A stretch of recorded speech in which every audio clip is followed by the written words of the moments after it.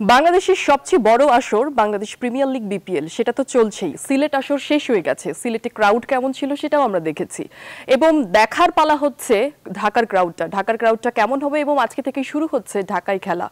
এবং সবচেয়ে বিপিএল এর সবচেয়ে এখন এই মুহূর্তে আলোচনার বিষয় হচ্ছে চান্ডিকা হাতুড়ে সিংহে, তিনি কেন পদত্যাগ দিয়েছেন এবং তিনি কেন চলে গেছেন সেই সব বিষয়গুলো আমরা কিন্তু এখনো জানি না।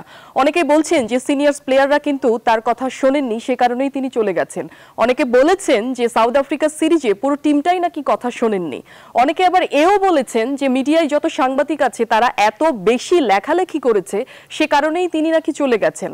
আসলে কোন বিষয়ে তিনি আসলে গেছেন সেই সব বিষয়গুলো নিয়ে এবং বাংলাদেশ প্রিমিয়ার লিগ বিপিএল নিয়ে আমরা আজকে আলোচনা করতে চাই এবং এই আলোচনায় আমার সাথে যুক্ত হয়েছেন, এই মুহূর্তে আমার সাথে আছেন বাংলাদেশ জাতীয় দলের সাবেক অধিনায়ক এবং নির্বাচক হাবিবুল বাশার সুমন, এবং সেই সাথে দর্শক আমার সাথে যুক্ত হবেন মোস্তফা মামুন, উপসম্পাদক কালের কণ্ঠ।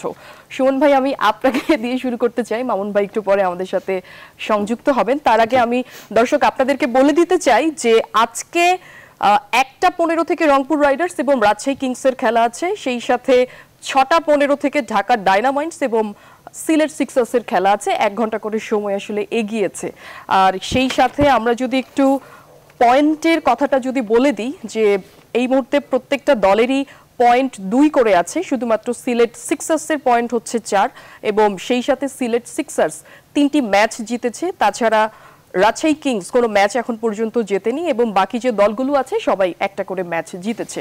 সুমন ভাই, একটু শুরু করতে চাই বিপিএল দিয়েই আমি আসলে শুরু করতে চাই। সুমন ভাই, আগামীকাল আপনার খেলা আছে খুলনা টাইটান্স এবং চিটাগং ভাইকিংসের, সেটা আছে আজকে যুক্ত হয়েছেন আমার সাথে। সবকিছু মিলে পঞ্চমবারের মতো বিপিএল আসলে শুরু হয়েছে। আমরা দেখেছি সিলেটে আসলে অনেক বেশি ক্রাউড, সেটা আসলে বোঝাই গেছে। ঢাকার ক্রাউডটা কিছুটা হলেও কম থাকে আমরা দেখি। আসলে সেই জায়গাটা থেকে 5th এডিশন আসলে কেমন আসলে লাগছে, যে আগের চেয়ে কি এইবার আসলে একটু অন্যরকম? Thank you. আমার মনে হয় এবার সবচেয়ে ভালো ডিসিশন যেটা বিসিবি নিয়েছে, যে কয়েকটা ভালো ডিসিশন নিয়েছে, তার মধ্যে একটা হচ্ছিল ক্রিকেটটা মানে টুর্নামেন্টটা তিনটি জায়গায় নিয়ে গেছে। গত যেটা হয়েছিল, গত বছর আগের বছরও হয়েছিল যে ঢাকা এবং চিটাগাংয়ে শুধু খেলা হয়েছিল, এবং ডেফিনেটলি টুর্নামেন্টটা বেশি লম্বা করা যায় না, তাহলে টুর্নামেন্টটা সব দিক থেকেই আরও সবার জন্য সমস্যা হয়। তো একটা সার্টেন টাইম ফ্রেমের মধ্যে শেষ করার জন্য কিন্তু খেলা কিন্তু দেখা গেছে ঢাকাতে একটা 6টি ম্যাচ খেলতে হয়েছে, 4টি ম্যাচ খেলতে হয়েছে, চিটাগাংয়ে সেম। তো এর ক্ষেত্রে যেটা হয় যে উইকেটটা ব্রেক পায় না, আর সেকেন্ড ম্যাচ থার্ড ম্যাচের পরে উইকেটটা ডিটোরেট করা শুরু করে। তখন টি20তে আমরা যেরকম উইকেট চাই, বেসিক্যালি স্পোর্টিং উইকেট, একটু ব্যাটসম্যানের ফেভারে থাকবে, সেই রকম উইকেট আসলে প্রোভাইড করা সম্ভব হয় না, যার জন্য কিন্তু লাস্টের বিপিএলে কিন্তু আমরা অনেক লো স্কোরিং গেম দেখেছি। সেখানে লো স্কোরিং গেম যে সবসময় এক্সাইটিং ম্যাচ হয় না তা না, লো স্কোরিং গেমও এক্সাইটিং ম্যাচ হয়, বাট টি20তে কিন্তু আপনি চাইবেন যে ব্যাটসম্যানদের একটু ফ্রিডম থাকতে, ভালো উইকেট যে থাকে যেন তারা শর্টস খেলতে পারে, সেটা কিন্তু আমরা প্রোভাইড করতে পারিনি।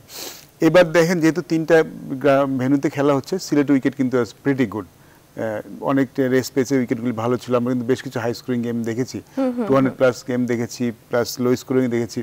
তো টুর্নামেন্টটা কিন্তু খুব ভালোভাবে শুরু হয়েছে। সিলেটের ক্রাউড ডেফিনেটলি অনেক বেশি ছিল। আর যেটা হয় যে আপনি যখন হোম ভেন্যুতে খেলবেন, আমরা যে হোম অ্যাডভান্টেজের কথা বলতে থাকি, যে সিলেট ঢাকা আসলে তো সিলেটের ওই হোম অ্যাডভান্টেজটা পাবে না, এটা খুব স্বাভাবিক ব্যাপার। আর ঢাকা যেটা হয়, ঢাকা তো আসলে একটা ভার্সটাইল সিটি, সব সিটি থেকে লোক থাকে, তারপর ঢাকার সাপোর্ট থাকে। আবার চিটাগাং যেহেতু চিটাগাংয়ের সাপোর্ট একটু বেশি থাকবে, তো ঢাকায় আর একটা ব্যাপার হয়, ঢাকা যেহেতু ঢাকার দর্শক যেহেতু অনেক খেলা দেখেন, তো তারা আসলে খেলাটা চুজ করে দেখতে পছন্দ করেন, কোন খেলাটা ইম্পর্টেন্ট, ফ্রাইডে স্যাটারডে, যেটা আসলে ঢাকার বাইরে গেলে অতটা প্রয়োজন হয় না, সেখানে সবাই খেলা দেখতে চায়। তো আমরা যদি ভবিষ্যতে আরও একটা যদি ভেন্যু বানাতে পারি, তাহলে মানে বিপিএলের প্রতিটি ম্যাচেই আমরা অনেক দর্শক দেখতে পারবো, কারণ একটা না 6 দিন খেলা দেখতে পারবো আসলে সবার জন্য কষ্ট। বাট যখন আমরা এরকম হোম অ্যান্ড অ্যাওয়ে, যেটা আমরা বলে থাকি খেলবো, সে খুলনা ক্ষেত্রে খেলে ডেফিনেটলি খুলনা যে ফ্যান বেস, সেটা অন্যরকম একটা ফ্যান বেস। খুলনার মানুষজন কিন্তু বারবারই বলছিলেন যে আমরা আসলে মিস করছি আমাদের অনেক ক্রিকেটার আসলে, বা আমাদের স্পোর্টস লাইনের কথাও যদি বলি সুমন ভাই, যে সবখানেই কিন্তু খুলনার ইয়েটা কিন্তু অনেক বেশি, যে খুলনা থেকে উঠে এসেছে অনেক প্লেয়ার। আপনি আপনার কথার মাঝখানে স্পোর্টি উইকেটের কথা বলছিলেন, সেটা আমি একটু শুনতে চাই আপনার কাছে, যে স্পোর্টি উইকেটটা আসলে মেক করাটা অনেক বেশি জরুরি আমার কাছে মনে হয়, সেটা আমরা কিন্তু একটু কম দেখছি। সেইটা হচ্ছে কিনা বা হবে কিনা এরকম কোনো কিছু? ডোমেস্টিক ক্রিকেটে কিন্তু এখন অনেক একদম আমরা স্পোর্টিং এর যেমন বুঝি যে বোলারদের জন্য অনেক বোলিং ফ্রেন্ডলি থাকবে কিংবা ব্যাটসম্যানদের ব্যাটিং ফ্রেন্ডলি থাকবে, সেটা হয়তো এখনো অতটা হয়নি। বাট একটা জিনিস হয়েছে, যখন আমরা খেলতাম তখন উইকেটটা কিন্তু অনেক স্লো এবং লো থাকতো, বাট এখন বাউন্সটা ইভেন থাকতো না, বল অনেক নিচে থাকতো, বল পরে টার্ন স্পিন অনেক বেশি করতো, স্পিন বেশি না করলে বলটা পরে থেমে আসতো, ধীর গতিতে আসতো, যার জন্য স্বাভাবিক স্ট্রোক খেলা যেত না। এখন কিন্তু একটা জিনিস ভালো হচ্ছে, উইকেটে ব্যাটিং ফেভারেবল হয়েছে, ব্যাটসম্যানদের জন্য অনেক ফেভারেবল। এখন যদি আপনি ফার্স্ট ক্লাস দেখেন, দেখবেন কিন্তু অনেকগুলি ডাবল সেঞ্চুরি, অনেকগুলি সেঞ্চুরি, রান কিন্তু অনেক বেশি হচ্ছে, সবাই রান করছে। আমি শিওর যে যেটা আমরা চেষ্টা করছি ইন ফিউচার, হয়তো তখন আমরা একটু বোলিং ফ্রেন্ডলি উইকেট দেখতে পারবো, কিছু উইকেট যেখানে আমরা অবভিয়াসলি কিছু গ্রাস থাকবে, বোলারদের ফাস্ট বোলারদের অনেক অ্যাডভান্টেজ থাকবে, সেটা আমরা ডেফিনেশনের চেষ্টা হচ্ছে। এবং যেহেতু এখন আমাদের ভেন্যু অনেক হয়েছে, আগে ভেন্যু সংকট ছিল, এক মাঠে পরপর বেশি দিন খেলালে যে গ্রাস থাকাটা সম্ভব হয় না, কারণ গ্রাস থাকতে হলে আপনাকে অ্যাটলিস্ট একটা উইকেটকে 20 to 30 ডেজ কিন্তু আপনাকে ব্রেক দিতে হবে, মাঠটাকেও উইকেটটাকেও। যেহেতু আমরা একই ভেন্যুতে অনেক খেলি, যার জন্য এই গ্রাসটা আসলে রাখা মুশকিল হয়, সেটা আসলে মূল কারণ আমাদের স্পোর্টিং উইকেট দেখতে না পাওয়ার। বাট আমাদের এখন যেহেতু ভেন্যু অনেক বেড়েছে, ইন ফিউচার আমরা দেখতেই পারি, আমার মনে হয় নেক্সট ইয়ার অথবা ইয়ার আফটার দ্যাট আমরা এরকম স্পোর্টিংয়ের যেখানে ফাস্ট বোলাররা, আমি তো ডেফিনেটলি যখন খেলা দেখতে চাই যে 3-4জন ফাস্ট বোলার খেলছে এক দলে, সেটা আমরা ডেফিনেটলি ভবিষ্যতে দেখতে পারবো। সুমন ভাই, সিলেটে যখন খেলা হয়েছে, সিলেট পর্ব তো আসলে শেষ হয়ে গেল, ঢাকা পর্ব আজকে থেকে শুরু হবে। সিলেটে একটা জিনিস লক্ষ্য করেছি, সেটা হচ্ছে পেসাররা আসলে অনেক বেশি আসলে উইকেট পাচ্ছে, প্লাস পেসারদেরই আসলে উইকেটটা ছিল।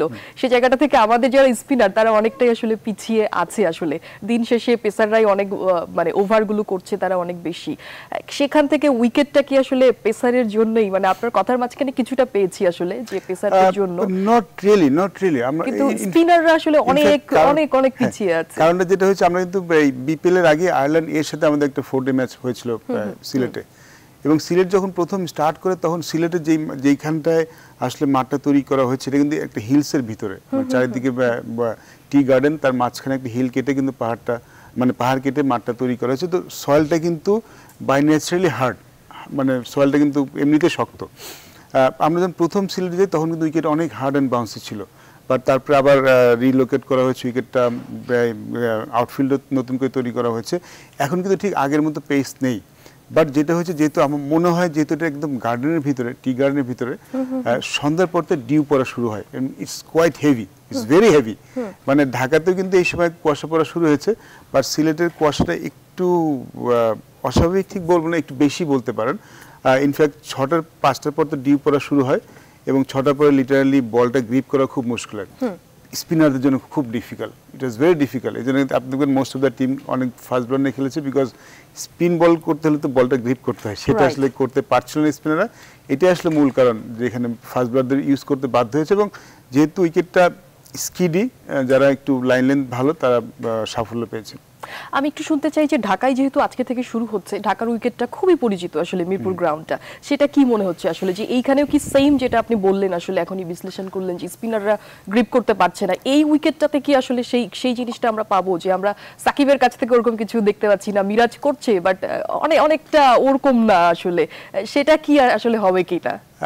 খেলা কিন্তু 1 ঘন্টা এগিয়ে আনা হয়েছে। এক্স্যাক্টলি, আমি সেটাই বলছিলাম যে প্রত্যেকটা ম্যাচ কিন্তু এখন 1 ঘন্টা করে আমরা এগিয়ে এনেছি, কিন্তু এগিয়ে আনা হয়েছে। বা সিলেটে যেটা হয়েছিল যে 2টার সময় শুরু হতো, ইনফ্যাক্ট ফার্স্ট ইনিংসের পরে 4:30 পর থেকে মোটামুটি কিন্তু ডিউটা আস্তে আস্তে আসা শুরু করতো। তো সেকেন্ড ইনিংসে যারা বল করেছে তারা কিন্তু they find it very hard. R second ম্যাচে তো সবারই জন্য সমস্যা ছিল, যেহেতু এখানে খেলা 1 ঘন্টা এগিয়ে আনা হয়েছে, এবং আমার মনে হয় না, আমি জানি না যে আসলে ডিউটা এখানে কেমন পড়বে, বাট ডেফিনেটলি সিলেটের মতো অতটা হবে না। আমি বোলারদের সাথে কথা বলেছি, ওরা বলেছে ঢাকায় ডিউ থাকে কিন্তু বলটা অত স্লিপারি হয় না, যেটা সিলেটে হয়েছে, লিটল বিট ডিফারেন্ট। এবং ঢাকার উইকেটটা কিন্তু অনেকদিন রেস্ট পেয়েছে। আমি আশা করছি স্পোর্টি উইকেট হবে। মিরপুর উইকেট কিন্তু আমরা অনেক সময় দেখেছি যখন ভালো হয় তখন খুব ভালো হয়, আর অনেক সময় যখন একটানা খেলায় তখন উইকেটটা ডেফিনেটলি টায়ার্ড হয়ে যায়, অত ভালো পাই না। বাট যেহেতু অনেকদিন বিশ্রাম পেয়েছে উইকেটটা, আমি আশা করছি যে ভালো উইকেট থাকবে এবার। লেটস সি আসলে যে আমাদের 1:15 থেকে শুরু হচ্ছে, সেখানে আসলে বোঝা যাবে যে কি করছে। এই মুহূর্তে আমার সাথে যুক্ত হয়েছেন আমাদের সবার পছন্দের মোস্তফা মামুন, উপসম্পাদক কালের কণ্ঠ। মামুন ভাই, আমি একেবারে অনেকটা দূর কিন্তু এগিয়ে গেছি আপনাকে ছাড়া, সবসময় আপনাকে ছাড়া আমার এগিয়ে নিতে হয় আসলে, এটা আমার দুর্ভাগ্য বলবো আমি। এনিওয়ে, আমি সরাসরি যেই কিউটা আমি বেশ আগে এসেছি, ঢুকতে একটু দেরি হয়েছে, আমি বেশ আগে, আমি আপনার শুরু থেকে আমি দেখছিলাম আপনি কি বলছেন, শুনে কি বলছেন আমি সব জানি। আচ্ছা, তার মানে আপনি কি আমার কিউটা শুনেছিলেন? আমি যখন ইন্ট্রোডিউস করি সেটাও শুনেছেন। আমার কথার মাঝখানে এটা ছিল যে আমি আজকে আলোচনা করব বিপিএল নিয়ে, এবং সেই সাথে আমাদের কোচ চলে গেছেন চান্দিকা হাথুরু সিংকে, সেটা নিয়ে। তিনি যেই যুক্তিগুলো আসলে এখন পর্যন্ত শোনা আসলে সেটা হচ্ছে মিডিয়াতে সাংবাদিক আসলে এত বেশি মাত্রায় লেখালেখি করেছে তাকে নেগেটিভ, সেটার জন্য তিনি চলে গেছেন। এও শোনা গেছে যে সাউথ আফ্রিকা সিরিজে কোনো প্লেয়ার তার কথা শোনেননি, বিশেষ করে সিনিয়র প্লেয়াররা, সেজন্যও তার একটা মানে ক্ষোভ আছে সেখান থেকেও তিনি, এবং তিনি অক্টোবরে জানিয়েছিলেন যে আমি আসলে চলে যাচ্ছি। এই খবরটা আমরা হয়তো বা কেউ জানিনি। আমার প্রশ্ন একদম ডিরেক্ট, আমি কোনো সময় নিতে চাই না, যে আপনারা এত কি লিখলেন তাকে নিয়ে, তার তো অনেক অবদানও আছে, অবদানের কথাগুলো তো আমরা অস্বীকার করতে পারি না। কিন্তু আমার একটা প্রশ্ন আছে, উনি কি চলে গেছেন? বোর্ড সভাপতি যেরকম বলছেন তারা তো মনে হচ্ছে উনি চলে গেছেন। আচ্ছা, but it's not final yet. না, ইটস নট ফাইনাল। কিন্তু আমরা ইএসপিএন এ যেই নিউজটা আসলে দেখেছি সুমন ভাই, শ্রীলঙ্কান মিডিয়া যেরকম বলছে যে হ্যাঁ, শ্রীলঙ্কান মিডিয়াও তো বলছে যে আমাদের শ্রীলঙ্কান মিডিয়া থেকে কোচ হিসেবে তিনি কিন্তু আসছেন। শ্রীলঙ্কান মিডিয়া থেকে প্রথম জিনিসটা লিক হয়েছে, ওটা নিউজ করেছে যে হাথুরুর সঙ্গে কোচ হচ্ছেন, তারপরে ইএসপিএন করেছে, তারপর আমরা জেনেছি। এবং আমি মনে করি আমাদের ক্রিকেট বোর্ড ভাই, আমার এক্সাক্ট কোশ্চেন হচ্ছে যে আমাদের মিডিয়া, আমাদের সাংবাদিক, টিভি মিডিয়া যারা আছেন, সবাই কি আসলে এত বেশি লিখেছে যে তিনি আসলে চলে যেতে বাধ্য হয়েছেন? আপনার কাছে কি সেটা মনে হয়? আমার আসলে সব সাংবাদিককে এই মুহূর্তে স্টুডিওতে আনা সম্ভব না, আমি আপনার মাধ্যমেই সবাইকে আসলে, এটা আসলে একটা ভুল কথা, একদম কমপ্লিটলি রং। মানে যে মিডিয়া কথা তো এসছে, হ্যাঁ কথা এসছে, বেশিরভাগ কথাই ভুল কথাই আসে বাংলাদেশে, ঠিক কথা খুব কমই আসে। তো যাই হোক, আমার যেটা পয়েন্ট সেটা হচ্ছে কি, হাথুরুর সিং আসলে তার যে প্রাপ্য মূল্যায়ন সেটা আসলে পাননি না, এটা পাননি। মানে বোর্ড কি তাকে আসলে ওইভাবে হ্যান্ডেল করতে পারেনি? এটার জন্য আমি মনে করি মিডিয়া না, এটার জন্য আমরা সবাই দায়ী, আমাদের ক্রিকেট সংস্কৃতি দায়ী। আমরা আসলে হাথুরুর সিংয়ের অনেকগুলো জায়গা হয়তো বুঝতে পারি নাই। এবং আমি মনে করি যে মিডিয়ার যে সমালোচনার কথাটা বলছেন, মিডিয়া কিন্তু প্রোঅ্যাক্টিভ হয়ে যে হাথুরুর সিংয়ের খুব সমালোচনা করেছে তা কিন্তু নয়। যেটা হয়েছে, আমাদের টিমের ভিতর থেকে, প্লেইং লেভেল থেকে হাথুরুর সিংয়ের বিষয়ে একটা ধারণা প্রতিষ্ঠিত করা হয়েছে যে সবকিছু হাথুরুর সিং করেন। সুমন ভাইয়ের কোচিং মানে সিলেকশন প্যানেল কোনো কাজ করেন না, ক্যাপ্টেন কোনো কাজ করেন না, বোর্ড সভাপতি কিছু করেন না, সব হাথুরুর সিং করেন। এই জিনিসটা মিডিয়া পেয়েছে। মিডিয়া কার কাছ থেকে পেয়েছে? মিডিয়া কিন্তু ক্রিকেট ফ্রেটার্নিটির কাছ থেকে পেয়েছে, কখনো কোনো প্লেয়ারদের কাছ থেকে পেয়েছে, কখনো কোনো বোর্ডের কাছ থেকে পেয়েছে, ঠিক আছে, কখনো কোনো মিডিয়ার অবজারভেশনও ছিল। ফলে সেই জায়গাগুলো আসছে। এবং মিডিয়া যে প্রোঅ্যাক্টিভ হয়ে যে হাথুরুর সিংকে শেষ করে দিচ্ছেন, এটা লেখেনি।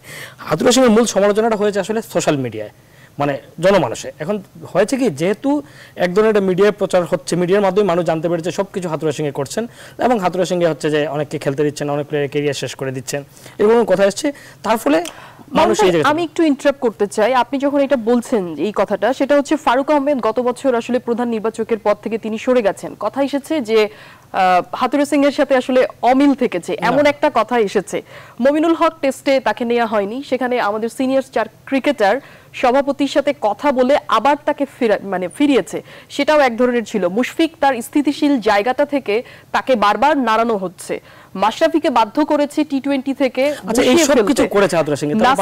নাসির আলামিন, এবং এই যে ভালো ভালো প্লেয়াররা, তাদেরকে একটা ম্যাচ শুধুমাত্র খেলানোর পরে তাদেরকে অকেজো করে। আমার কাছে মনে হয় এই জিনিসটাই হচ্ছে প্রবলেম হাথুরুর সিং এর, যে কারণে হাথুরুর সিং মানে আমি জানি না, পুরোটাই তো আমাদের হাইপোথিসিস, হাথুরুর সিং এর মনের কথা আমরা জানি না। কিন্তু যদি এটা হয়ে থাকে, ধরেন বাংলাদেশ দল যেদিন টেস্টে জিতেছে, সেদিনও কিন্তু আমরা অমুককে কেন খেলানো হলো না, তমুককে কেন নেওয়া হলো না, এই আলোচনায় ব্যস্ত থেকেছি। এটা ডেফিনেটলি, এটা আসলে আমি জানি না পৃথিবীর কোনো দেশে হয় কিনা, যে যখন একটা দল জিতে আলটিমেট কি অমুক, এই যে বলে মুশফিককে আনসেল করলো, মুশফিক আনসেল হয়ে যাক, হয়ে যদি বাংলাদেশ দল জিতে, বাংলাদেশ দল যদি ভালো করে, এটা তো কোনো মানে কারোর মানে যে অমুককে খেলাতেই হবে। যেমন ধরেন মুশফিক, আমরা বলছি, আমরা অনেকগুলো পজিটিভ জিনিস আমরা কিন্তু বলছি না। আমি কিন্তু হাথুরুর সঙ্গে অ্যাডভোকেসি করছি। যেমন ধরেন তামিম, এই সময় তামিম সবচেয়ে কনসিস্টেন্ট ছিল তার ক্যারিয়ারে। এখন আপনি যদি, এটা কিন্তু আমি বলছি না হাথুরুর সিংয়ের জন্য হয়েছে, কিন্তু আপনি যদি দোষগুলো হাথুরুর সিংয়ের দেন, তাহলে গুণগুলো আগে দিতে হবে। মাহমুদুল্লাহ সেটেল হয়েছে, মামুন ভাই, গুণগুলো তো আছে, চ্যাম্পিয়ন্স ট্রফিতে আমরা দিচ্ছি না। না জিনিসটা হচ্ছে কি, সব আলোচনা, আমি বলি বাংলাদেশ দল যখন জিতেছে তখন আলোচনা হয়েছে যে অমুককে কেন এই জায়গায় খেলানো হলো না, এবং অমুক জিতিয়েছেন। আবার দল যখন হেরেছে, পুরোটা হচ্ছে হাথুরুর সিংয়ের উপর। এখন ধরেন একটা হিউম্যান বিং, তো আমি কিন্তু আমার হাথুরুর সিংয়ে যেভাবে পদত্যাগ করেছি, আমি এটা তীব্র বিরোধী। আমি মনে করি যে সিরিজের মাঝখানে করার তার কোনো রাইট নাই, এবং মানে এটা খুবই অপেশাদার আচরণ হয়েছে। কিন্তু আপনি জিনিসটা চিন্তা করেন যে সে দেখেছে এরকম হচ্ছে, তার প্রপার অ্যাপ্রিসিয়েশন হচ্ছে না, দেন এগেইন তাকে তার দল, তার নিজের দেশ শ্রীলঙ্কা তাকে নিতে চাচ্ছে, এবং ফলে খুব ন্যাচারালি সে এই জায়গায় যেতে পারে। আমি বলছি এটা হতে পারে। আর একটা জিনিস কি, হাতুড়া সিংহে আমার কাছে মনে হয় যে জায়গাটা হয়েছে, হাতুড়া সিংহের বিষয়ে আগে ক্রিকেট বোর্ড সভাপতি, বিশেষ করে আমাদের সভাপতি হাতুড়া সিংহে যে অনেকগুলো জায়গায় সীমা ছাড়িয়েছেন, জিনিসটা হয় কি কোচেস অপিনিয়ন সব জায়গায় নেওয়া হয়, এটা যে কোনো সিলেকশন কমিটিতে একটা অপিনিয়ন নেওয়া হয়, কিন্তু সেই অপিনিয়নটা যখন সে চাপিয়ে দিচ্ছে, কিভাবে চাপিয়ে দিচ্ছে, হয়তো একটা সুমন সিলেক্ট করেছে, সে বলছে ওকে নিতেই হবে। এখন এই আর্গুমেন্টের জায়গা থেকে সে স্বৈরাচারী জায়গায় চলে গেছে। কেন গেছে? কারণ আমাদের ক্রিকেট বোর্ডের উপর থেকে তাকে এই ক্ষমতাটুকু দেওয়া হচ্ছে এবং হাতুড়া সিংহে এটা নিয়ে নিজের সীমাটা ছাড়িয়ে গেছিল না। ঠিক আছে, লাস্ট দিয়ে যেটা হয়েছে আমার যেটা ধারণা সেটা হচ্ছে গত 1-1.5 বছর ধরে হাতুড়া সিংহে সেই জায়গাটুকু কমে যাচ্ছিল কি কারণে? উনি যেটা করতে চাচ্ছিলেন যে টিমের সিনিয়র প্লেয়ার আনসেটেল করতে চাচ্ছিলেন। কেন চাচ্ছিলেন? তার আসলে লক্ষ্য ছিল 2019 হয়তো অনেক তারুণ্য নির্ভর দল গড়া। আবার আরেকটা হতে পারে যে উনি যে কায়দায় চালাতে চান, আমি ক্রিকেটিং পয়েন্টেই বলি, সেটা সিনিয়র প্লেয়ার তার পথে বাধা, কিছু কিছু সিনিয়র প্লেয়ারকে আনসেটেল, স্পেশালি মাহমুদুল্লাহ। এখন যেটা হচ্ছে সেই জায়গাগুলোতে আগে ক্রিকেট বোর্ড সভাপতি তাকে একদম মানে বলা যায় যে একদম পুরোপুরি ফ্রি হুইল দিয়েছিলেন। কিন্তু আমার কাছে মনে হয়েছে এই জায়গাগুলোতে হয়তো গত কয়েক মাস ধরে হাতুড়ার সঙ্গে ঠিক যেরকম চাচ্ছিলেন সেরকম পাচ্ছিলেন না, কারণ সিনিয়র প্লেয়ার ও ক্রিকেট বোর্ড সভাপতির কাছে চলে যাচ্ছিলেন অনেকগুলো জায়গায়।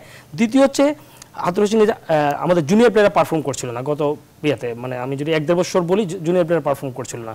তো সব কিছু মিলে হাতুড়ার সঙ্গে একদিকে হচ্ছে তার দলে উনি যেভাবে চালাতে চান সেটা আগে যেরকম ছিল, আগে অযৌক্তিকভাবে উনি অনেক ক্ষমতা পেয়েছিলেন, সেই ক্ষমতাগুলোর চর্চা এখন উনি করতে পারছেন না, ফলে সিনিয়র প্লেয়াররা তার কথা অনেক ক্ষেত্রে শুনছে না বলে তার মনে হচ্ছে উনি যেরকম চান। আবার ধরেন উনি যাদেরকে প্রমোট করেছিলেন তারা পারফর্ম করছে না। এই সব কিছু মিলে দলের উপর আসলে তার জায়গাটা আসলে আগের মতো আর ছিল না। ফলে তার হয়তো মনে হয়ে থাকতে পারে উনি যেভাবে 2019 পর্যন্ত নিতে চান দলকে, উনি আসলে, আমি ক্রিকেটিং জায়গা থেকে বলছি, সেইভাবে নিতে চান না। আমি একটা ফোন নিব, কিন্তু আমি আপনার কথার মাঝখান থেকে আসলে এখন পর্যন্ত পেলাম না যে আপনারা আসলে কতটুকু লিখেছেন, মানে আপনারা কি আসলে আমি না তো, কারণ এমন কিছু না মামুন ভাই, আমি কিন্তু আপনাকে বলছি না, আমার পক্ষে আসলে সমস্ত সাংবাদিককে এক করা সম্ভব নয়। সাংবাদিকদের পক্ষ থেকেই আপনি কিন্তু কথা বলবেন যে সমস্ত মিডিয়া কি আসলে সব সময় তাকে নিয়ে নেগেটিভিটি বলেছে। আমি একটা ফোন নিতে চাই। দর্শক কে আছেন আমার সাথে এই মুহূর্তে? আসসালামু আলাইকুম, আমি যশোর থেকে নাদির বলতেছি। আমি প্রশ্নটি করতে চাই,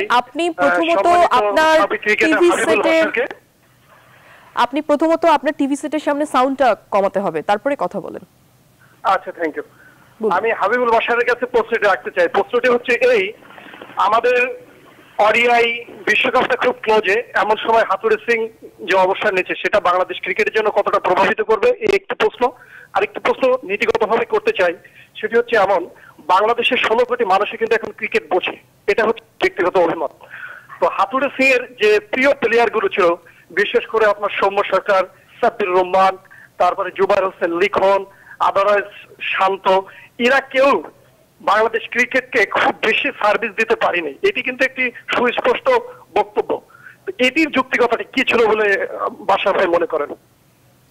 ধন্যবাদ আপনাকে সুমন ভাই। আমার মনে হয় আপনি বুঝতে পেরেছেন যে তার কোশ্চেন গুলো ছিল এমন যে অনেকগুলো কোশ্চেন আসলে করেছে, তিনি চলে যাওয়াতে আসলে আমাদের কতটা ডেফিনেটলি দেখেন, একটা কোচ যখন কাজ করেন একটা পরিকল্পনায় কাজ করেন এবং পরিকল্পনার সাথে আসলে সবাই যুক্ত থাকে, টিম থাকে, ম্যানেজমেন্ট থাকে, সিলেক্টর থাকে, সবাই থাকে এবং অবভিয়াসলি একটা লক্ষ্য থাকে যে 2 বছর পরে আমাদের কোনটা মেজর টুর্নামেন্ট এখন তো হ্যাঁ আমাদের যেহেতু 2019 ওয়ার্ল্ড কাপ, সেটা নিয়ে একটা পরিকল্পনা এখন থেকে শুরু করতে হচ্ছে আমাদের, সবাই সেটা করে থাকেন। ইন বিটুইন কিন্তু আমাদের খেলা চলতেও থাকে, তার মধ্যে কিন্তু আমরা টিমটা করার প্ল্যান করি কি করব না করব। তো অবভিয়াসলি একজন, এবং এর জন্য আপনার লম্বা সময় দরকার। হ্যাঁ, আপনি যদি ভালো করে মেজর টুর্নামেন্ট ভালো করতে চান তাহলে আসলে 6 মাসের প্ল্যান করে করা যায় না, you have to plan ahead 1 or 2 years। তো কোচ যেটা প্ল্যান করছেন যদি চলে যায়, ডেফিনেটলি সেই প্ল্যানটা নতুন করে করতে হবে। That can B A problem. But আমি সবসময় মনে করি যে দেখেন, ক্রিকেট ইজ ভেরি ইম্পর্টেন্ট, যে আপনার কারা খেলছে তারাও, coach is very important obviously. এবং একজন ভালো কোচ কিন্তু, এবং কোচ কেমন ভালো না খারাপ তার উপর কিন্তু টিম পারফরমেন্স অনেকখানি ডিপেন্ড করে। কেন করে? কারণ একজন ভালো কোচ কিন্তু একটা টিমের খেলা হয়তো 20% ইনক্রিজ করতে পারেন, বাট আপনি যদি প্রপার কোচ না পান তাহলে কিন্তু খেলা 40% ডিক্রিজ করতে পারে। এবং আমাদের একবার এরকম অভিজ্ঞতা হয়েছেও, এটা আমি আসলে নাম মেনশন করতে চাই না। তো কোচ চুজিংটা খুব ইম্পর্টেন্ট। ভালো কোচ হয়তো একটু ইমপ্রুভ করবেন, খারাপ কোচ কিন্তু আরো মানে এটাও করতে মানে অনেক দামিও দেন মানটা, তো সেটা খুব ইম্পর্টেন্ট। আর যে আরেকটা উনি কথা বলেছেন সেটা উনার যে মানে পছন্দের প্লেয়ার তাদেরকে কোন ভাষা, ইন্টারন্যাশনাল ক্রিকেট কিন্তু অত ইজি কঠিন একটা জায়গা। তো নতুন খেলোয়াড়রা এসে যে সবাই একদম সবসময় পারফর্ম করে পসিবল না। এটা অনেক ক্ষেত্রে দেখা যায় একজন নতুন প্লেয়ার এসে যখন শুরুটা খুব ভালো করেন, 1-2 বছর পরে তার কিন্তু টাফ টাইম আসে। এটা খুব স্বাভাবিক, কারণ প্রথম যখন আসেন তাকে নিয়ে হয়তো অন্য টিমগুলো অতটা জানেন না, তার খেলার সম্বন্ধে অত পরিচিত থাকেন না। তো যখন 1-6 মাস কাটিয়ে ফেলেন, তারপর আমরা যেটা হানিমুন পিরিয়ড বলে থাকি, সেটা কাটিয়ে ফেলার পরে কিন্তু টাফ টাইমটা আসে। তখন ওকে নিয়ে বাকি টিমগুলি ওর ইনফরমেশন খুব ভালো পায়, ওর দুর্বলতা জেনে ফেলে, ওকে কোথায় বল করতে জেনে ফেলে। এই পিরিয়ডটা কিন্তু খুব ইম্পর্টেন্ট একজন খেলোয়াড়ের ক্যারিয়ারটা কতখানি লম্বা হবে। যে ওই পিরিয়ডটা পার করতে পারে তার ক্যারিয়ারটাই কিন্তু লম্বা হয়। বাট ওই সার্টেন পিরিয়ডে যদি আপনি তাকে নিয়ে যদি বাদ দিয়ে দেন কিংবা তাকে নিয়ে যদি মনে করেন চলবে না, তাহলেই কিন্তু ভবিষ্যতে আবার একটা নতুন প্লেয়ার নিয়ে এসে তাকে কিন্তু আবার সেম জিনিস হয়।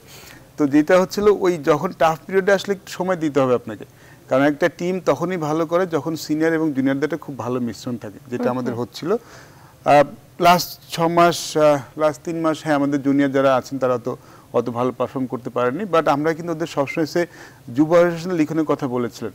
আমাদের কিন্তু লেগ স্পিনার খুব বেশি নেই আমাদের। হ্যাঁ, লিখনের কথা শুনেছি। সুমন ভাই, আমি একটু আপনাকে ইন্টারাপ্ট করতে চাই, একটা বিরতিতে যেতে চাই। লিখন আমি ওটা নিয়ে শুনবো। দর্শক, একটা ছোট্ট বিরতিতে যাচ্ছি, কিন্তু বিরতি থেকে এসে আসলে নতুন কোচ কে হতে চলেছেন শোনা যাচ্ছে যে খালেদ মানে সুজন ভাই হতে যাচ্ছেন, এরকম একটা কথা আমরা শুনতে পেয়েছি। সেটা আসলে কতটা সত্য সেটা এই দুজন অতিথি বলবেন, সাথেই থাকুন।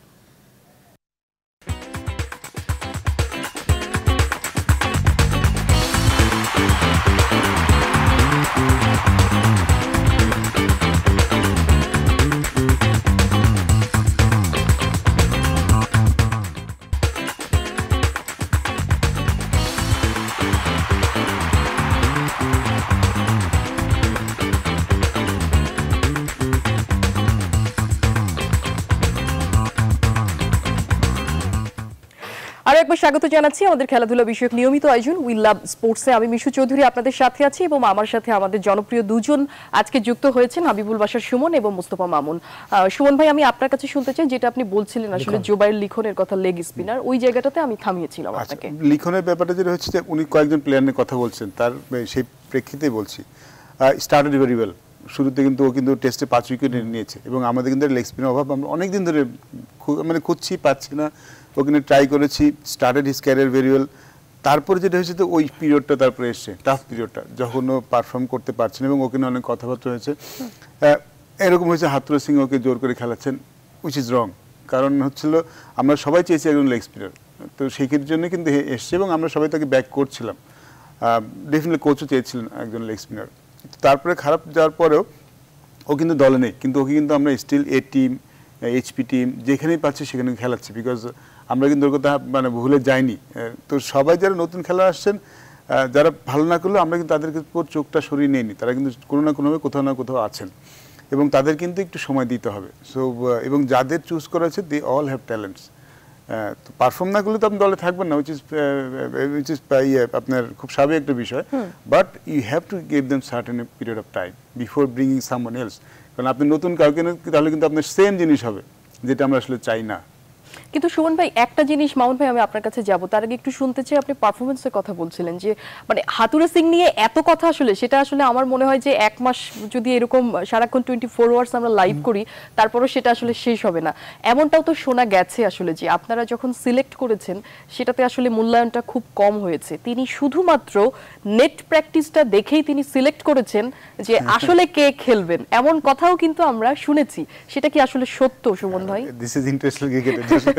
এটা সম্ভবত আমি জেনেছি, এটা তো আমি আসলে এটা সম্ভবত সামাজিক মাধ্যমের ভাষ্য, আমার এটা কোনো জার্নালিস্টের ভাষ্য না আর কি। যে সামাজিক কোনো যোগাযোগ মাধ্যমে তো আসলে সব বিষয় নিয়ে আলোচনা হতে পারে, সব বিষয় নিয়ে কথা হতে পারে, which is not a problem. But শুধুমাত্র নেট প্র্যাকটিস দেখে টেস্ট ক্রিকেট, ইন্টারন্যাশনাল ক্রিকেট খেলানো, এটা আসলে যারা খেলাটার সাথে সংশ্লিষ্ট তারা বুঝতে পারবেন যে এটা আসলে কতখানি অবান্তর কথা। ডেফিনেটলি নেটে হয়তো কাউকে ভালো লাগলে আপনি তাকে নিয়ে কাজ করেছেন, কাকে কোথাও খেলিয়ে তাকে মনে হচ্ছে এরকম হয়েছে। একটা প্লেয়ার এসছে যাকে দেখে মনে হচ্ছে সে, আমরা যখন মুস্তাফিজকে প্রথম এই টিমে পাঠাই, ওয়েস্ট ইন্ডিজ টিমে, মুস্তাফিজ কিন্তু ওই সফরটাতে খুব একটা ভালো করেনি, এটা ওয়েস্ট ইন্ডিজ ট্রিপ ছিল। তারপরে যখন ফিরে আসে, সো আমাদের একটা লেফট আর্ম সিমার খেলতে দরকার ছিল, তো মুস্তাফিজের সাথে ওর আন্ডার-19 আরও 3 জন ফাস্ট বোলার ছিল যারা বাহাতি বল করেন, তাদেরকে নেটে পাঠানো হয়েছিল। তো ওদের মধ্যে মুস্তাফিজকে ভালো লেগেছিল, হি বোল্ড ওয়েল ইন দ্য নেটস। তারপরে কিন্তু 2-1টা খেলানোর পরে কিন্তু ওকে ইন্ট্রোডিউস করানো হয়েছে। তো তো শুধু শুধু নেটে আমি বল করলে আমাকে দেখে খুব ভালো লাগলো, আমি পরের দিন খেলে ফেললাম, ব্যাপারটা আসলে এভাবে হয় না। যে এসছেন মিনিমাম প্রক্রিয়ার মাধ্যমে আসেন।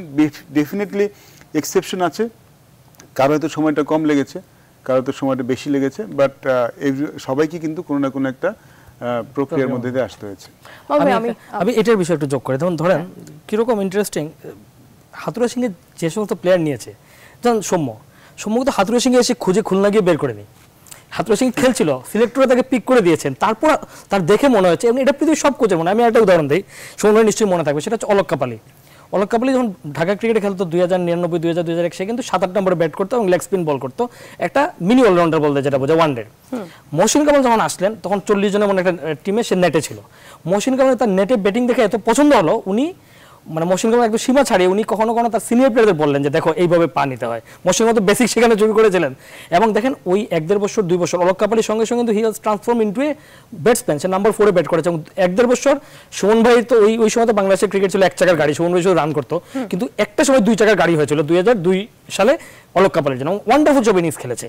এখন মনে করেন যে, এবং তখন কিন্তু মিডিয়া মহসিন কামালের ওই জিনিসটাকে কিন্তু তখনকার মিডিয়া অ্যাটলিস্ট, তখন তো সোশ্যাল মিডিয়া ছিল না, এটাকে কিন্তু আমরা কন্ডেম করাচ্ছে যে উনি মানে একজন প্লেয়ারকে বাড়ি দিয়েছেন, উনি কন্ডেম করাচ্ছে। তখনও কিন্তু প্লেয়ারদের দিকে সিনিয়র প্লেয়ারদের এই প্রভোকেশন মিডিয়ার কাছে ছিল যে উনি মানে প্রমোট করছেন বেশি, কিন্তু আমরা কিন্তু এটা প্রেস করেছি যে একটা প্লেয়ার এরকমকে উনি ট্রান্সফর্ম করে, এবং মহসিন কামালের যে বড় অবদান ছিল আসলে একটাই অবদান আসলে সত্যি যদি বলে যে অলক কাপালিকে আসলে বাংলাদেশের ক্রিকেটের একটা বড় জায়গায় নিয়ে যাও। পরে অলক আসলে তার এটা ফুলফিল করতে পারেনি, বাট স্টিল আমি মনে করি ওই 2-1 বছর অলক কাপালি যেটা খেলেছিলেন ওটা বাংলাদেশ ক্রিকেটের জন্য খুব সিগনিফিকেন্ট ছিল। এটা কিন্তু আপনার ওই ইন পার্সোনাল প্রবলেম, এটা কিন্তু কোচের প্রবলেম না। কেউ যদি ফ্লারিশ করতে না পারে ফিউচারে, হ্যাঁ সেটা কিন্তু ওই সময় যে কিছু ইনিংস খেলেছিল আমার মনে আছে চিটাগং বলে একটা 89 করেছিল ওয়েস্ট ইন্ডিজের এগেইনস্টে সুমন ভাই, ইয়াতে একটা এশিয়া কাপে ইন্ডিয়াতে মানে সরি পাকিস্তানের সেঞ্চুরি করেছিল, মানে এবং 89 যে ওয়েস্ট ইন্ডিজের সঙ্গে তখন আমাদের প্লেয়াররা যে হুক পুল খেলে, মানে তো আমি বলছি কি এরকম কিন্তু কোচটা হয় ইন্টারন্যাশনাল কোচ, সে তো আইসা শুধুমাত্র সিলেক্টরে 14 জন করে দিলেন, বা সে কিন্তু তার তাহলে সে কেন, সে তো দেখবে সিলেক্টর আমাকে একটা টিম দিবে,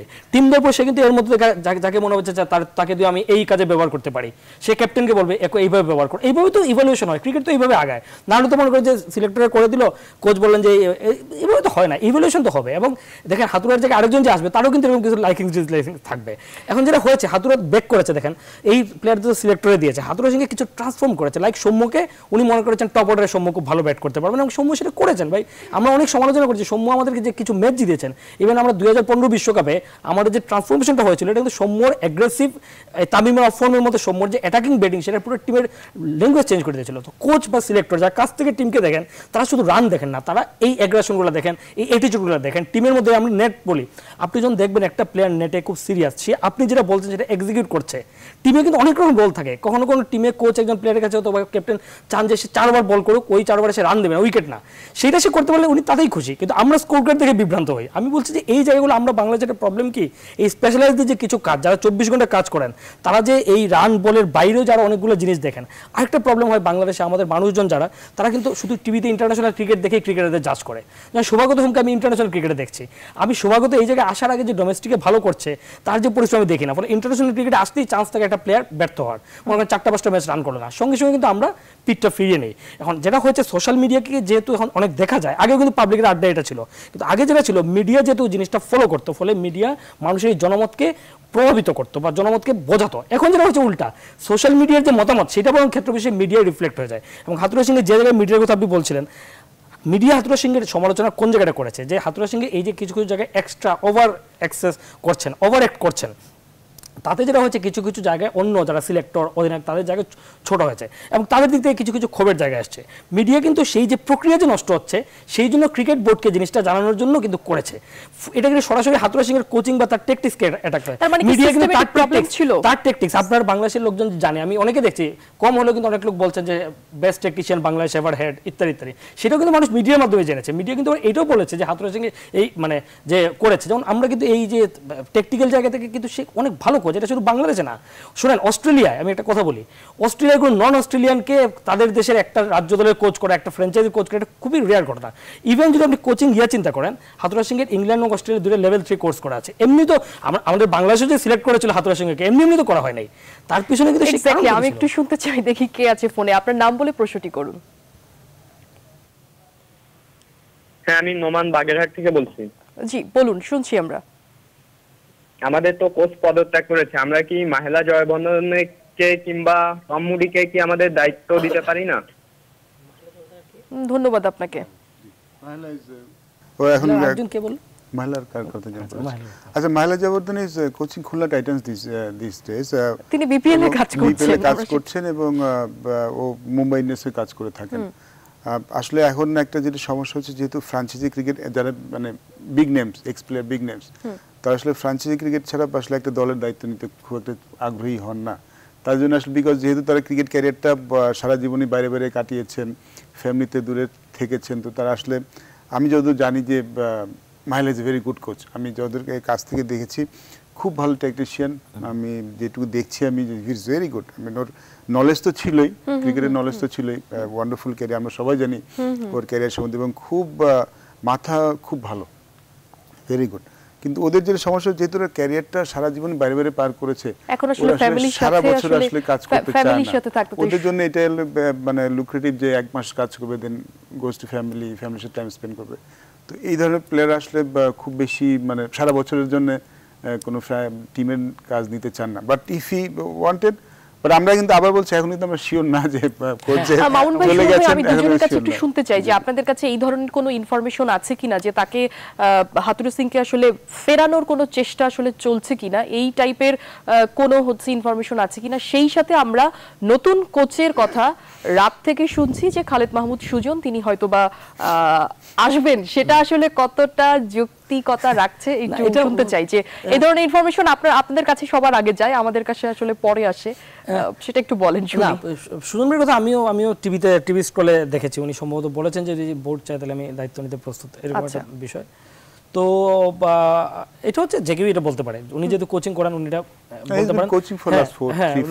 ইভেন বাংলাদেশ দলের অ্যাসিস্ট্যান্ট কোচও ছিলেন। এবং সুজন ভাইকে আমরা যেটা করি না, সুজন ভাই কিন্তু কোচিং এর নানান কারণে ইদানিং যেহেতু তাকে অনেক জায়গায় দেখা যায়, ফলে আমাদের মানুষের কাছে কিছু কিছু জায়গায় বা সাকিব ইস্যুতে তার সবকিছু মিলে সুজন ভাইয়ের কিছু প্রশ্ন, কিন্তু সুজন ভাই তো সুজন ভাইকে তো শুনতে হয়েছে যে যা কিছু ডিসিশন সুজন ভাই নিচ্ছে, অনেক সময় এমনও তো হয়েছে না, কিন্তু সুজন ভাই তো তার তো মানে কোচ পেডিগ্রি আছে, উনি তো দেশে কোচিং করাচ্ছেন, ভালো কোচিং করাচ্ছেন, শ্রীলঙ্কার সময় উনি অ্যাসিস্ট্যান্ট কোচ ছিলেন, এরকম আছে। ফলে উনি এই ইচ্ছাটা পোষণ করতেই পারেন। এই ইচ্ছাটা পোষণ করার মধ্যে আমি খুব দোষের কিছু দেখি না, বা ম্যানেজার হিসেবে টিমের মধ্যে তার যে ছিল। কিন্তু আমাদের বোর্ড সভাপতি কিন্তু ওই দিন পরিষ্কার একটা কথা বলেছেন যে আমরা বিদেশি কোচে আনবো, সেদিন যে কথা হয়েছিল বিদেশি কোচে আনবো।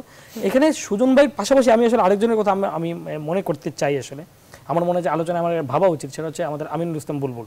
আচ্ছা, আমি মনে করি এই কারণে মনে করি যে যেমন ধরেন হাতুরু সিংহে কিন্তু শ্রীলঙ্কা এ দলের কোচ ছিল, শ্রীলঙ্কা এ দলের কোচ ছিল, কিন্তু এ দলের কোচ থাকার পরে মানে সে যেটা করেছিল আমিরাতের কোচ ছিল, এমিরেটসে ভালো করার পরে তাকে এ দলের কোচ করা হয়েছিল।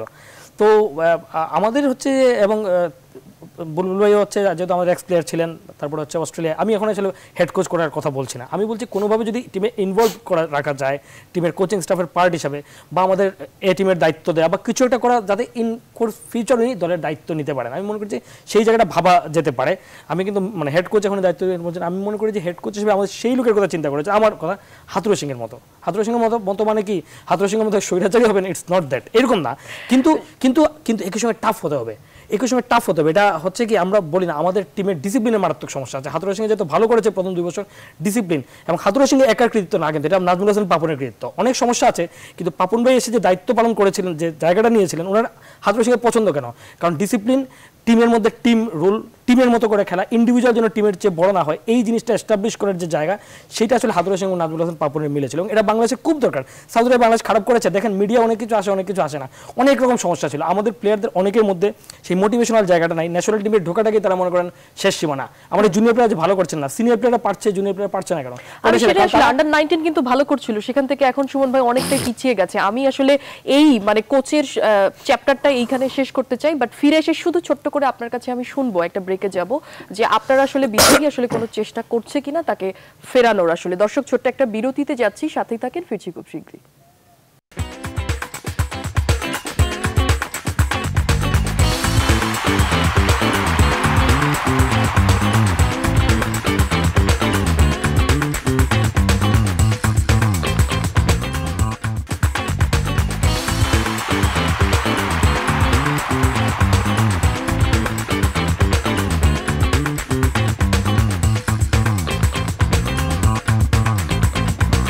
আর একবার স্বাগত জানাচ্ছি আমাদের খেলাধুলা বিষয়ক নিয়মিত আয়োজন উই লাভ স্পোর্টসে। আপনারা আসলে দেখছিলেন যে আমরা আসলে চন্ডিকা হাতুড়ে সিংহা নিয়ে কথা বলেছি, কিন্তু কথার সমাপ্তি আসলে আমরা করতে যাচ্ছি, কারণ আমরা আবারও বিপিএল এ ফিরতে চাই। আমাদের আজকে খেলা আছে, সেই বিপিএল এর সবচেয়ে বড় উন্মাদনার খেলা আসলে বিপিএল, যে বিপিএল এর জন্য আমরা আসলে একটা বছর অপেক্ষা করে থাকি। সুমন ভাই, আমি ছোট্ট করে শুধু শুনতে চাই যে বোর্ড কি আসলে চেষ্টা করছে তাকে ফেরানোর? আসলে সভাপতির কথা শুনে যেটা আমরা বুঝতে পেরেছি যে সেখানে আসলে কোনো কিছু নেই। আসলে দেখুন, হাতুড়ে সিং অ্যাটলিস্ট বোর্ডকে নিয়ে কোনো কমপ্লেন করতে পারবে না যে এই যতদিন কাজ করেছে বোর্ডের প্রতি ডেফিনেটলি কোনো অভিযোগ থাকবে না, দ্যাটস ফর শিওর। এবং 15 তারিখ আসলে আমরা সবাই পরিষ্কার হতে পারবো আসলে কি জন্য যাচ্ছে, কি কারণে চলে গেছে। Board is logical. বোর্ড কিন্তু আমাদের মাননীয় সভাপতিকে খুব পরিষ্কারভাবে বলেছেন যে ডেফিনেটলি আমাদের করার যেটুকু সময় সেটা আমরা করবো, বাট ডাজন্ট মিন যে কেউ মানে না জোর করে তো আসলে কোনো কাজ করানো যায়ও না। বাট বোর্ডের দিক থেকে আমি বলতে পারি যে বোর্ডের দিক থেকে আমি যেহেতু জানি কোনো থাকবে না, because so far so good. Board সবসময় কিন্তু ওকে সাপোর্ট করে এসেছে। এক্স্যাক্টলি। আমি মামুন ভাই শুনবো, আমি একটা ফোন শুধু নিতে চাই, লাস্ট ফোন। কে আছেন আমার সাথে? আপনার নাম বলে প্রশ্নটি করুন। হ্যালো হ্যালো, আসসালামু আলাইকুম। ওয়ালাইকুম আসসালাম, আমরা সবাই শুনছি, বলুন, শুধু প্রশ্নটা করুন। হ্যাঁ, আমি বগুড়া থেকে বিল্লাল হোসেন বলছিলাম। বলুন। আমার প্রশ্নটা হচ্ছে যে হাবিবুল বাশার সুমন ভাইয়ের সাথে। হ্যাঁ, যে আমাদের যে বর্তমান যে সিনিয়র ক্রিকেটাররা আছেন,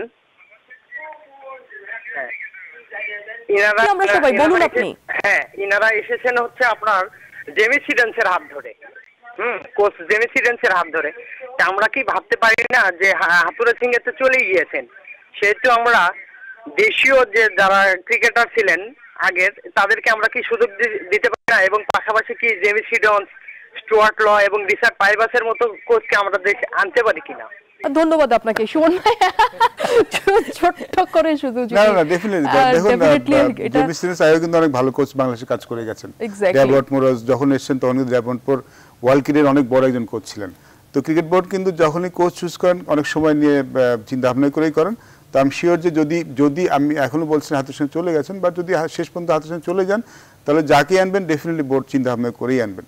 সেটাই। আমি মামুন ভাই, আমি ছোট্ট করে আপনি শেষ করে দেন যদি এই বিষয়ে কিছু বলার থাকে। আমি বিপিএল এ ফিরতে চাই। এই বিষয়ে বলার, আপনি যেটা বলছেন যে হাতুড়ে সিং এর ফেরানোর চেষ্টা, আমার কাছে মনে হয় যে অন্যান্য বার এর আগে কিন্তু হাতুড়ে সিং এর পদত্যাগ করেছিলেন। হ্যাঁ, এটা দিয়ে বোধহয় থার্ড টাইম হবে। সর্বশেষ কয়েক মাস আগে তখন বেতন বাড়িয়ে, তখন কিন্তু শ্রীলঙ্কার প্রস্তাব ছিল, কিন্তু যেটা ছিল তখন শ্রীলঙ্কার এরকম ডেসপারেট প্রস্তাব ছিল না, এবং শ্রীলঙ্কা ওই টাকাটা দিতে চাচ্ছিল না। হাতুড়ে সিং এর তখন আলাপ বোর্ডের সঙ্গে কথা বলেছেন, ওই টাকাটা দিতে চাচ্ছিল না শ্রীলঙ্কান বোর্ডের, এত টাকা না। কিন্তু এখন যেটা ওদের খুবই ভালনারেবল সিচুয়েশন, ওরা আসলে হাতুড়ে সিংকে যে কোনো ভাবে চায়, ফলে ওই টাকাটা তারা দিচ্ছে তাদের সামর্থ্যের বাইরে গিয়ে। আর বাংলাদেশে আসলে হাতুড়ে সিং এর যেটা হচ্ছে, একটা তো আমি বললাম যে এক ধরনের ডিসকারেজ উনি ফিল করছেন, ওইদিকে এনকারেজ ফিল করছেন। আর হাতুড়ে সিং এ তো আমরা এখন কি অফার করতে পারি, মানে আর তো কিন্তু অফারও করার নাই। আর সর্বোচ্চ বেতন, সর্বোচ্চ ছুটি, সবচেয়ে বড় কথা আমাদের ক্রিকেট বোর্ড যেটা হচ্ছে যে নাজমুল হাসান পাপনের বোর্ড বা এই কথা হচ্ছে, তারা দেখেন জনমত হাতুড়ে সিং এর এই ক্ষমতার বিরুদ্ধে। আগে তারা ভাবতেন যে দল যেহেতু জিতছে কাজে মানুষ মেনে নেবে, এখন তো হচ্ছে জনমত মোটামুটি এরপর খুশি হচ্ছে না। ফলে তারা যদি একজন রাজনৈতিক প্রক্রিয়ার মধ্যে আছেন, বোর্ড নির্বাচন ইত্যাদি নিয়ে ভাবতে হয়, ফলে হয়তো ঠিক হাতুড়ে সিং এর পিঠে আর সেই হাতটা তারা রাখতে চান না যতটা জোরে আগে হাত ছিল। ফলে ঠিক আছে, মানুষ পছন্দ করছে না, হাতুড়ে সিং যেতে চাচ্ছে, টানা হাঁচড়ার দরকার কি, ওকে চলুক, এই জায়গায় চলে যাচ্ছে। যেটা আমার কাছে মনে হচ্ছে হাতুড়ে সিং এর চেয়ে ভালো কোচ আসতে পারে, অনেক বড় কিছু হতে পারে, কিন্তু আমি এটা মনে করি হাতুড়ে সিং নেক্সট জেনারেশন কোচ, উনার প্রজ্ঞা অনেক বেশি ছিল, অনেকগুলো জায়গায় উনি সীমা ছাড়িয়েছেন, উনার পেশাদারিত্ব ছিল না, কিন্তু এন্ড রেজাল্টে যদি দেখি অনেক ভালো টেকনিশিয়ান, আমাদের অনেক কিছু নেয়ার ছিল, হয়তো আমরা নিয়েছি, অনেক কিছু নিতে পারিনি। এক্স্যাক্টলি। আমি একটু বিপিএল এ আসলে ফিরতে চাই, যে বিপিএল এ আজকে বলেছি আসলে যে আজকের খেলাটা আছে রংপুর রাইডার্স রাজশাহী কিংস, একটা ম্যাচও এখন পর্যন্ত জেতেনি, এবং ঢাকা ডায়নামাইট সিলেট সিক্সার্স। সেই জায়গাটা থেকে পুরো বিপিএল যদি পঞ্চমবারের মতো পঞ্চম আসর চলছে, আমি একটু দুজনের কাছেই শুনতে চাই যে প্রোডাকশনটা আসলে কেমন লাগছে আপনাদের কাছে? প্রোডাকশনটা কি ইজ গুড অর ফাইন? কিসের প্রোডাকশন? আমি প্রোডাকশনের কথা বলছি, বিপিএল এর যে প্রোডাকশন। এক্স্যাক্টলি, টিভি প্রোডাকশনটা যেটা হচ্ছে যে আমি আসলে যখন খেলা দেখতে বসি না, আমি যেমন একটা জিনিস খেলার দিকে আমার এত মনোযোগ থেকে আমি প্রোডাকশন নিয়ে খুব ভাবি না, ফলে আমি বুঝতে পারছি না। কিন্তু আমি জনতার যে মতামত দেখতে পাই, যে জনতার মতামতটা পজিটিভ, অনেকে সমালোচনা করছে, ক্যামেরার অ্যাঙ্গেল ট্যাঙ্গেল বোঝাচ্ছে, আমরা যেহেতু অত বুঝি না বলে বুঝতে পারছি। কিন্তু আমার কাছে যেটা মনে হয় এটা না, আমার কাছে মনে হয় বিপিএলটা হয় কি, এই যে প্রোডাকশন জিনিসটা, বিপিএলটাকে এটাকে খেলাকে গৌণ করে এটাকে প্যাকেজ বানানোর চেষ্টা করা, এটা শো বানানোর চেষ্টা করা, যেটা আমি তীব্র সমালোচনা করি, নিন্দা করি আসলে। মানে আমরা খেলা দেখছি না শো দেখছি, এটা হচ্ছে প্রশ্ন। এটা করে কি ক্রিকেটটাকে আন্ডারমাইন করা হয়? আমি যেটা মনে করি, এটা আমার বিলিভ যে স্পোর্টস বা cricket is such a big entertainment, এইটার সঙ্গে অন্য কিছু বেশানোর দরকার নাই, এইটাই মানুষকে টানবে। আপনি বিপিএল এ যে মানুষ কি ওই নায়িকাকে দেখতে চায়, মানুষ কিন্তু দেখতে চায়। উদাহরণ দেই, প্রথম বিপিএল এর প্রথম দিন কিন্তু ইন্ডিয়ান নায়িকারা এসেছিল বিপিএল এর উদ্বোধনের দিন, বা প্লেয়ারের গায়ক, গ্যালারি কিন্তু খালি ছিল, মাঠে কিন্তু পরে কিন্তু যখন খেলা শুরু হয়েছে মানুষ কিন্তু গেছে। তো আমাদের এই জায়গাটা কোন, হ্যাঁ আনন্দ থাকবে, যেহেতু এখানে বিজনেস আছে, টাকা আছে, ব্র্যান্ড আছে, এক ধরনের গ্ল্যামার যুক্ত করতে চাই থাকবে, কিন্তু সেটা সেকেন্ডারি হবে, সেটা প্রাইমারি হবে না। সেটা কি আসলে আমাদের আইপিএল কি ফলো করছে? আইপিএলটাকে কি ফলো করার চেষ্টা করছে? সবাই আইপিএল কে ফলো করার চেষ্টা করে, আইপিএল কে। কিন্তু দেখেন আইপিএল ও কিছু কিছু জায়গা হচ্ছে কি, আইপিএল আপনি দেখবেন যে কিছু মানে দুটো যদি আমি পার্থক্য করি, সেটা আসলে কতটা ডিফারেন্স? দুটো পার্থক্য করলে আমার কাছে মনে হয় যে এখন পর্যন্ত যেটা পার্থক্য সেটা হচ্ছে আমাদের এখানে ম্যাচ ফিক্সিং এর জন্য একজনকে সরাসরি শাস্তি দেওয়া হয়েছে, আইপিএল এখন সরাসরি কাউকে শাস্তি দেওয়া, কয়েকজনকে গ্রেফতার করা হয়েছে। দুটাতে প্রচুর ফিক্স ম্যাচের কাণ্ড হয়ে থাকে। তারপরে হচ্ছে দুইটাতেই ক্রিকেট গৌণ থাকে।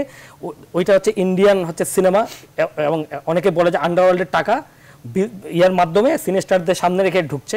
আমাদের দেশে বিষয়টা এরকম না। আমাদের দেশে আমরা মনে করি আন্ডারওয়ার্ল্ডের টাকা না, আমাদের বিজনেসম্যানদের টাকাই প্রপার। এখন বিশেষ করে এইবার যারা নিয়েছেন, যদিও প্রথম যারা দল নিয়েছিলেন তাদের সবার মধ্যে প্রশ্ন ছিল, সবাই কিন্তু নিষিদ্ধ হয়েছেন। আপনি দেখেন প্রথম যারা ছিল কেউ কিন্তু নাই। কিন্তু এখন যেটা হচ্ছে আস্তে আস্তে আমাদের বিপিএল কিন্তু অ্যাটলিস্ট মানে ইয়াভাবে ফ্র্যাঞ্চাইজিগত একটা প্রপার জায়গায় এসছে বলে আমি মনে করি। এখন কিন্তু দেশে বড় বড় বিজনেস হাউসগুলো এসছে, এবং তারা যে কমিটমেন্ট করছে, প্রথম যে যারা এসেছিল তারাও কিন্তু এসব কমিটমেন্ট করেছিল, কিচ্ছু তারা করেনি, এইবার এরা করবে বলে আমি আশা করি। যে পয়েন্টটাতে আমি আসছিলাম, যে আমার কাছে আপত্তিকর লেগেছে ওই যে নাচ গান, এগুলো আমার কাছে খুবই আপত্তিকর লাগে খেলায়। কিন্তু এইবার আপনি দেখবেন যে প্রশ্ন যে কি বলে ওনাদেরকে অ্যাঙ্করিং যে প্রশ্নগুলো করছে সেগুলো না খুবই ফানি। মানে ফানি বলতে কি, একজন প্রশ্ন করছে, সে সম্ভবত ক্রিকেট শো, আমার ধরনের কোনো নন ক্রিকেটিং, আমি শুনেছি রাশিয়ান, আমি শিওর না, নন ক্রিকেটিং দেশের একজন অ্যাঙ্কর সম্ভবত। আমি বুঝতেই পারি না যে ক্রিকেটিং বাইরে গৌতম দিবানি তো তবু ধরেন যে সে ক্রিকেট করে বা ক্রিকেট জার্নালিজমের সঙ্গে যুক্ত ছিল। আমি বলছি যে একজন করছে যে সে সময় নন ক্রিকেটিং দেশের, কারণ ক্রিকেটিং দেশের কোনো মানুষ হলে এই প্রশ্ন, এরকম প্রশ্ন করা সম্ভব না। সে আমাদের প্রেসিডেন্টকে জিজ্ঞেস করছিল যে আপনি কি কখনো ক্রিকেট খেলেছেন, মানে তার কাছে এটা হচ্ছে প্রশ্ন সো এম্বারাসিং। মানে বোর্ড শোতে ক্রিকেট খেলার দরকার নেই, হি ইজ অ্যান অ্যাডমিনিস্ট্রেটর, কিন্তু এই প্রশ্নটা করা মানে এম্বারাসড। একটা ফ্র্যাঞ্চাইজির মালিককে এই প্রশ্ন করে মোটামুটি ওনাকে চমকে দিয়েছে। আমার ধারণা উনি এরপর মাঠে কম যাবেন। সো মানে এরকম একজন উপস্থাপক যে আবার কিন্তু এইরকম মামুন ভাই এরকম হয়েছে যে রংপুর রাইডার্সের জার্সি পরা সে সাপোর্ট, তার মানে তাকে বোঝাই যাচ্ছে যে মানে সে সাপোর্ট করছে রংপুর রাইডার্সকে। তাকে জিজ্ঞেস করা হচ্ছে যে আপনি কোন দলের সাপোর্টার। হ্যাঁ, তারপর হচ্ছে বাংলাদেশের একজন আছেন, আমি যদি নন ক্রিকেট ওই জায়গাটা বাদ দিই, প্রশ্ন করা হচ্ছে দেখেন ক্রিকেটে যে একজন যে আপনার ক্রিকেটারদের পছন্দ, কোন ক্রিকেটারকে বেশি পছন্দ, খেলার জন্য পছন্দ না অন্য কোনো কারণে পছন্দ, এই প্রশ্নটা কেন ক্রিকেট মাঠে একজন করবে? এক্স্যাক্টলি সেই জায়গাটা থেকে আমার মনে হয় যে অনেকটা সুমন ভাই, আমি একটু আপনার কাছ থেকে শুনতে চাই যে আমাদের আসলে যেটা ইন্টারন্যাশনালি আম্পায়ারিং এর কথা যদি বলি, যে একমাত্র মনি ভাই ছিলেন যে আমরা দেখেছি যে ইন্টারন্যাশনাল তিনি আম্পায়ার করেছেন, এখন আসলে ওইরকম কাউকে আসলে আমরা দেখছি না, বা শোনাটাও আসলে খুব কম। সৈকত ভাইয়ের কথা শোনা যায় মাঝে মাঝে, সেটা নিয়ে একটু শুনি না আপনার কাছে, যে এটা আসলে কতটা আমরা আসলে কি পিছিয়ে যাচ্ছি কিছুটা। আমাদের কিন্তু আম্পায়াররা খুব ভালো করছেন এক্স্যাক্টলি। যদি ওরা ন্যাশনাল গ্রিড না যেতে পারে, এটা আসলে আমরা তো পাঠাতে পারবো না, এটা আইসিসি ব্যাপার, আইসিসি কাউকে সিলেক্ট করবেন কি করবেন না।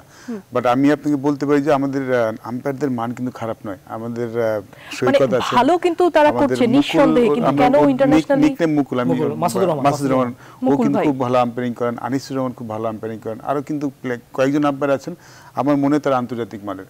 এবং আপনি বিপিএল এ দেখেন এবং আইপিএল এর আম্পায়ারগুলি দেখেন, ন্যাশনাল গ্রিডে আম্পায়ার কিন্তু অনেক বড় বড় ভুল করে। আমাদের আম্পায়ার যে ভুল করেন না তা না, কিন্তু ভুলের পরিমাণটা আপনি ম্যাচে মিলে দেখবেন আমাদের আম্পায়ার কম করছে। তো স্ট্যান্ডার্ড কিন্তু খারাপ নয়। এখন যেতে পারি না, কেন পারি না এটা বড় কোশ্চেন। বাট আমার মনে হয় আমাদের আম্পায়ারদের একটু দেখা উচিত তারা কেমন করছেন। সোফার সো গুড ইন্টারন্যাশনাল যখন হয়, আমাদের যে নতুন একটা ব্যাচ এসছে মনি ভাইরা যাওয়ার পরে, মনি ভাই তখন আম্পায়ারিং করছেন না, বাদে আমার যে ইয়াং ব্যাচটা যাদের কথা বললাম, এখন কিন্তু আম্পায়ারদের জন্য ফিটনেসটা অনেক বড় ব্যাপার। এখন কিন্তু দেখবেন না যে অনেক বয়স্ক লোক আম্পায়ারিং করে, কারণ এখন বলা হয়ে থাকে বয়স্কদের চোখটা অত ভালো থাকে না, কানটা অত ভালো থাকে না, এবং এখন কিন্তু অনেক ইয়াং আম্পায়ার এবং আম্পায়ারদের ফিটনেসটাও কিন্তু খুব ভালোভাবে দেখা হয়। তো আমাদের নতুন যে ব্যাচটা এসছে আম্পায়ারদের, তারা কিন্তু সবাই খুব ভালো আম্পায়ার। তো আশা করছি যে যদি খুব শিগগিরই যদি আইসিসি নেয়, আমার মনে খারাপ হবে না যে আমাদের কোনো আম্পায়ারকে ন্যাশনাল যদি তারা বিবেচনা করেন। সেটা আসলে আমাদের আসলে কোচের, নতুন কোচ কে হতে যাবেন সেটা যেমন দেখার বিষয়, এটা আসলে তারা যাবেন কিনা সেটাও। মামুন ভাই, আমি আপনার কাছে শুনতে চাই যে প্রত্যেকটা ফ্র্যাঞ্চাইজিতে আসলে 5 জন করে বিদেশি প্লেয়ার খেলছে, এইটা আমাদের জন্য আসলে ক্ষতিকারক হচ্ছে কিনা?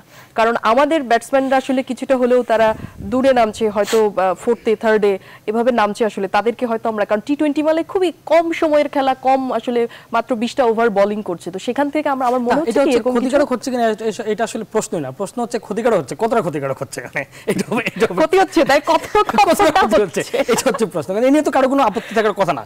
কেন আপনি 5 জন মানে হবে, 4 জন তো ছিল আগে, এবং 4 জনে তো এমন না যে আমাদের বিপিএল যে বিদেশি খেলোয়াড়ের অভাবের কারণে দর্শকরা মাঠে যাচ্ছে না। আমরা যখন এর পরের আসর দেখবো সেখানে দেখা যাবে 6 জন হবে। এখন একটা যুক্তি দেওয়া হচ্ছে আমাদের প্লেয়ারটা না, বিষয়টা হচ্ছে কি দেখেন, মজাটা দেখেন, 4 জন যখন ছিল এমন তো সমস্যা ছিল না যে বিদেশি খেলোয়াড় কম বলে আমাদের লোকজন যাচ্ছে না। 5 জনের প্রথম প্রবলেম কি হচ্ছে, দেশি বাদ দেন না, বিদেশিদের প্রবলেম আছে। 5 জনের কারণে বেশ কিছু নিম্নমানের বিদেশি প্লেয়ার খেলছে কিন্তু। এবং দেখেন এটা খুব অদ্ভুত একটা বিষয়, সেটা হচ্ছে যে শুধু 5 জনের মধ্যে 3 জন মানে মিনিমাম খেলতেই হবে, তাই না সুমন ভাই? 3 জন মিনিমাম খেলতে হবে। এটা কিন্তু খুবই হাস্যকর। এটা মানে আমার ধারণা পৃথিবীর কোনো স্পোর্টসে নাই যে মিনিমাম, সব জায়গায় থাকে যে ম্যাক্সিমাম রেঞ্জ। আইপিএল কি মানে আইপিএল কি এই সিস্টেমটা আছে? না, মিনিমামের কোনো কোটা নাই, কোথাও কোনো খেলায় নাই। যে থাকে কি যে বিদেশি বিষয়টা কি, বিদেশি হচ্ছে যে আপনি একটা অ্যাডভান্টেজ নেবেন, সেইটা অ্যাডভান্টেজটা একটা লিমিট করে দেওয়া হয় যাতে আপনি 11 জন বিদেশি না নামান। কিন্তু আপনি যদি না নামাতে পারেন, আমাদের ঢাকার ফুটবলেও কিন্তু দেখেন এরকম আছে, কিন্তু কতজন নামাতে পারবেন? আচ্ছা, যে ম্যাক্সিমাম একসঙ্গে 2 জন খেলতে পারবে, ইটস দ্যাট। আচ্ছা, 5 জন হওয়ার কারণে দেখেন যে এখন কিন্তু বেশ কিছু নিম্নমানের বিদেশি প্লেয়ার খেলছে যাদের নামই আমরা ওইভাবে জানি না, হয়তো তারা ভালো, কিন্তু দেখেন টি-20তে অন্য দেশের ভালো ক্রিকেটার আনা কিন্তু গুরুত্বপূর্ণ। আমি একদম শেষে আমার কাছে গুরুত্বপূর্ণ হচ্ছে কি আপনি ব্র্যান্ড ভ্যালু, মানে বড় ক্রিকেটার আনবেন যার কাছ থেকে আমাদের প্লেয়ার লাভবান হবে, আমাদের দর্শকরা এন্টারটেইন হবে। আমি যদি অস্ট্রেলিয়া একটা বি গ্রেডের প্লেয়ারকে এনে এখানে প্র্যাকটিস করার সুযোগ দেয়, এটার জন্য যদি আমাদের বিপিএল হয়, তো হোয়াই নট আস? আমার কাছে মনে হয় বিপিএল আমরা তো প্লেয়ার তৈরি করতে চাই, আমরা বলি টি-20 প্লেয়ার। এখন এটা আসলে আমরা প্লেয়ার তৈরি করতে চাই নাকি আমরা বিজনেস করতে চাই, এটা ঠিক করতে হবে। আমি মনে করি দুটো একটা অ্যামালগাম করতে হবে, এবং এই জন্য যেটা দরকার সেটা হচ্ছে আমাদের যারা টপ প্লেয়ার তাদের তো আমরা এবিলিটি জানি, দুজন অ্যাটলিস্ট হচ্ছে একটা আন্ডার-19 প্লেয়ার যেন টিমে মাস্ট করা হয়। আমি মনে করি যে এই জায়গাগুলো করা উচিত, এবং বিপিএলে আমাদের প্লেয়াররা যে কেমন করছে সেইটা আসলে টি-20-র জন্য তারা ভবিষ্যতে কতটা হবে এটার জন্য একটা স্পেশাল ফোকাস থাকা উচিত, কিন্তু কোনো ফোকাস থাকে না, শেষ হয় স্কোর কার্ড টোর কার্ড দেখে আমরা সব ভুলে যাই। সুমন ভাই, মামুন ভাই, আপনাদের দুজনকেই ধন্যবাদ। একদম শেষের দিকে চলে এসেছি। এই ছিল আজকে আমাদের আসলে, আমরা আসলে চেষ্টা করেছি আসলে যে অনেকগুলো কথাই আসলে তুলে ধরতে, অনেক কিছুই আসলে ভুল থাকে। সোশ্যাল মিডিয়া আসলে সবসময় যে প্রকার বিতর্ক তৈরি করে, সেই বিতর্কের শিকার কিন্তু মাঝে মাঝে ক্রিকেট বোর্ড আসলে হচ্ছে, এবং ভবিষ্যতে বোধহয় হবে। আমরা বিতর্ক থেকে মানে দূরে থাকি, এবং ক্রিকেটটা যেভাবে এগিয়ে যাচ্ছে সেই ক্রিকেট আসলে এগিয়ে যাক, ক্রিকেটটা যেন এগিয়ে যায় সেই দিকে আসলে আমরা সাপোর্ট করি। ধন্যবাদ সবাইকে।